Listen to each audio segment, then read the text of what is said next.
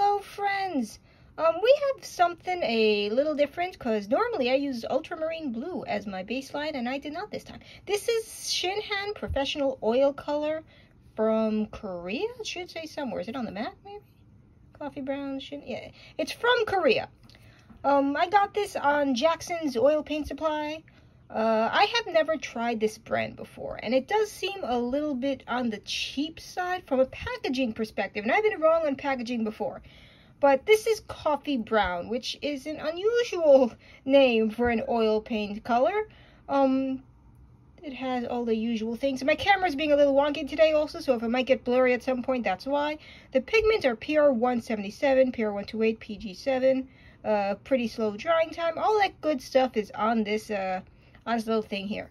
I'm going to have a little mini review of Shinhan oil paint, and we are going to compare this coffee brown with burnt umber, and because why not, raw umber. We know this is going to be more orange, but whatever, I wanted 2 points of comparison to go with, and they are different brands. But anyway, we had an earthquake a few days ago, and that's a big non sequitur, but I hope everyone in the New York, New Jersey, Connecticut, everywhere, that everyone could feel that earthquake is okay. There's no, it was startling. We're not supposed to get those here. But anyway, yeah. Yeah, let's get this show on the road. Let's just get this. Also, these caps are huge. Why are these caps so huge? I don't think the size of the tube is actually any different. Oh, that is big, actually. Some of these oil paint brands do these giant opening tubes, and I don't know why, especially for fairly small sized bottles. This is, I think, 50 milliliter. 150 milliliter, I understand a big opening, but why for this? That's just, it feels like you have a bigger chance of wasting the paint. Ooh, that is reddish. I can already see, and that came out nice and smooth. No glops of oil. You got, just putting a little bit out there. Ooh. Ooh, that is smooth, and that has some coverage. That is not even almost transparent. Ooh, I'm already impressed with this. I wasn't expecting much from this particular brand. I've been fooled by the packaging before. Rembrandt has packaging that to me looks like it was designed by a 5-year-old, but for some reason it's pretty good. So we got some Gamblin titanium white, just the regular. We're good. Ooh, that is red. Yeah, that is nice. I like that. That is an unexpected shade. That is pinkish red that I was not expecting to get out of that brown. Ooh, this makes me happy. I love it when you get something like out of the tube it looks brown, then it turns a little red, and that's really good for blending and some really nice effects. Gamblin has this line of paint. Garbage noises. Gamblin has a line of paint that they made out of from remnants from a mine. They actually use pigments from an abandoned mine, and one of those is a rust red and a purple one that looks brown but then it turns purple, and that's why I really like it. And this is kind of like that. And it's not going to be the same, but this is just straight brown. It's not going to tint red at all. But nevertheless, we're going to put it side by side so you can see, like, you have a baseline for your monitor. Like, that is brown and also kind of transparent. But yeah, you automatically see how much more red this is if my camera would focus. For some reason, my camera has decided it doesn't want to function properly, even though I've been using it for a long time. Got a little bit of white, titanium white. Oh. Yeah.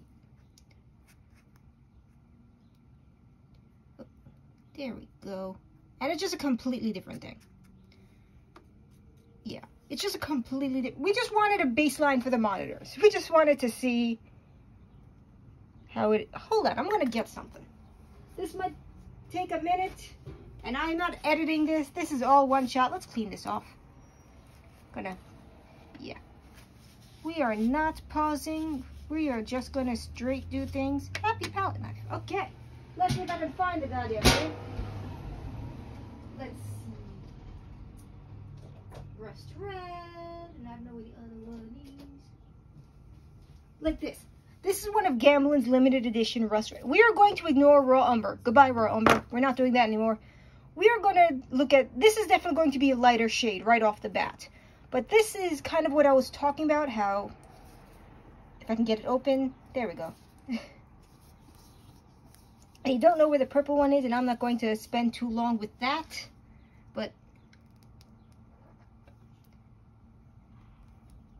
Gamblin's Rust Red is made out of actual reclaimed iron oxide. They took it out of an abandoned mine. I like that. I like the whole recycling thing.